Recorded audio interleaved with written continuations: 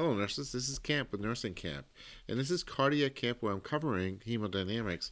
And in my previous lecture I talked about hemodynamics, specifically the right-sided, and where I covered JVD and CVP, and that's related to your right-sided hemodynamics.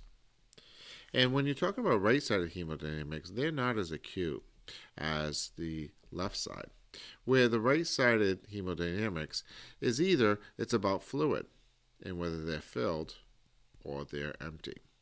And that is JVD, which is a nursing observation assessment, and a CVP is central venous pressures, which is from a catheter. All right, so now we're going to move over to the left-sided. And when we're looking at left-sided, we're talking about fluid. And when we're talking about fluid, we're talking about the left-sided. The left side's acute, and in my previous lecture we just dissected the heart, and we said there's two sides of the heart. You have the right side versus the left side.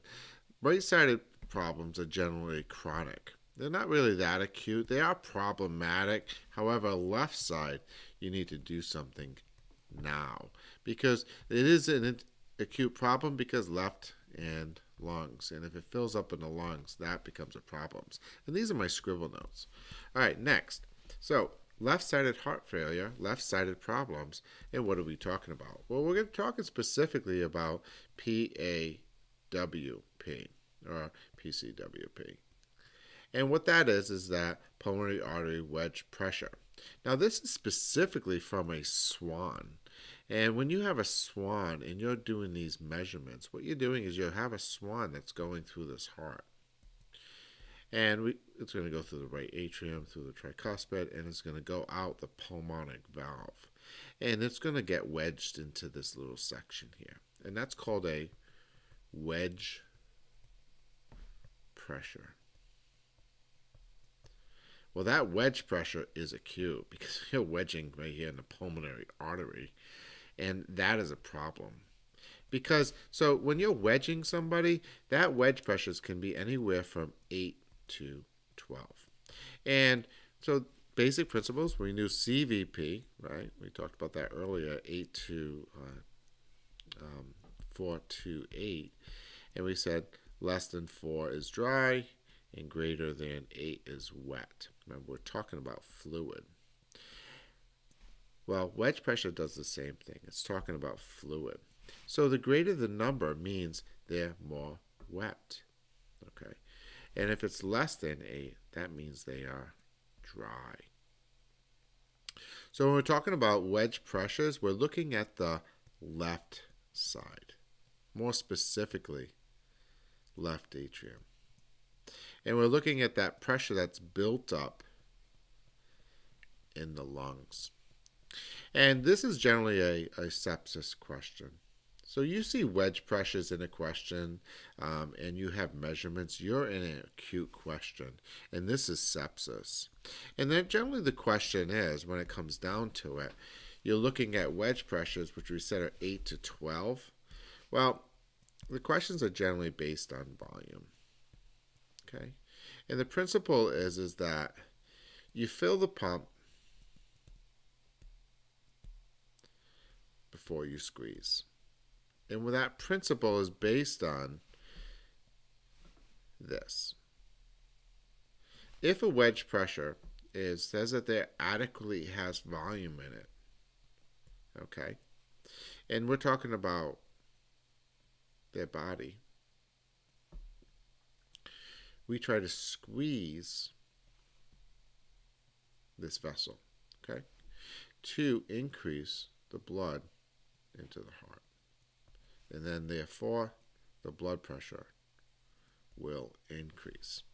This is an important concept because in sepsis the patient vasodilates. And we talked about this with tachycardia. The heart tries to increase the heart rate to compensate for this, but that only works for so long. But the blood pressure will start to decrease. And so we have to fill them up with fluid. So that's why generally in septic patients we increase the fluid and fill them up. And once we fill them up, then we squeeze. And when we squeeze, we will given vasopressors, like level-fed or something like that. So this is how the questions work. When you have a patient who's septic and you have a wedge pressure, the next nursing action is generally, what's the anticipated findings? Okay, you have a wedge pressure of 7. Okay, what's the next initial action? Well, the next initial action is that while they're dry, it won't be give medications. Okay, because if you give medications and this patient's dry, what's going to happen is that this is going to happen. You're going to squeeze that vessel, and it's not going to increase their blood pressure.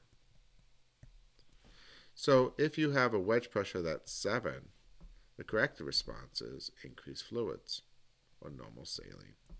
So you fill the pump, you check the wedge pressure, then you squeeze. And then you have an increase of blood pressure.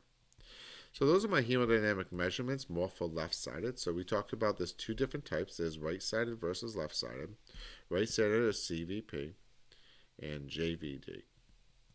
JVD needs to be greater than, less than 4. If it's greater than 4, they have too much fluid. Okay? That could either be cardiac tamponade or too much fluid. CVP is generally 4 to 8.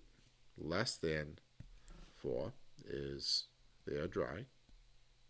Greater than 8, they are filled, requiring Lasix, or they could be squeezed. Then we have left-sided measurements, PAWP, which is wedge pressures, which are 8 to 12. 8 less than 8 is dry, and greater than 12 is wet and filled. My name is Nursing Kamp. This is my hemodynamic lecture on right-sided versus left-sided hemodynamics. Follow me on Pinterest and Facebook, Nursing Kamp or nursingkamp.com. These are my scribble notes. Nurse on.